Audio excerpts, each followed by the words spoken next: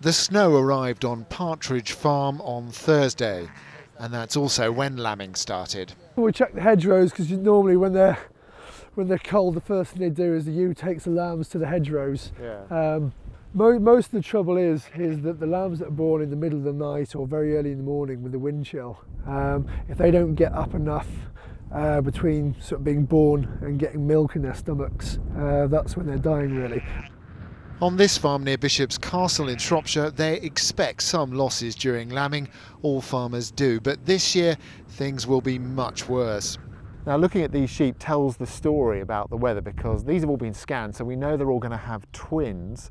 And although most of them haven't lambed yet, those that have, if you look closely, you'll see many of them only have a single lamb, so they've lost a lamb. This is lamb intensive care. Abandoned or very poorly lambs are brought in from the fields to here and nursed back to health. They join the lucky sheep who are undercover, but with over 1,000 sheep on the farm, they can't bring them all inside. And with lambs being born every minute here, well, they're starting to run out of space inside too.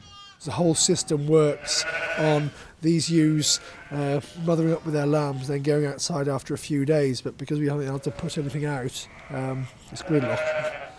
Back outside, and the grim fact is, until the snow melts, farmers won't know exactly how many lambs they've lost. You know, she's obviously lost one, she's lost one. Yeah, they should all have two. It's absolutely heartbreaking, just, you know, you put all that work and time and effort into getting to this stage, and then to see the losses around the fields, it really hits home. 2013 is already shaping up to be a difficult one for farmers right across the Midlands. Gregory-Kumar, BBC Midlands Today, near Bishop's Castle in Shropshire.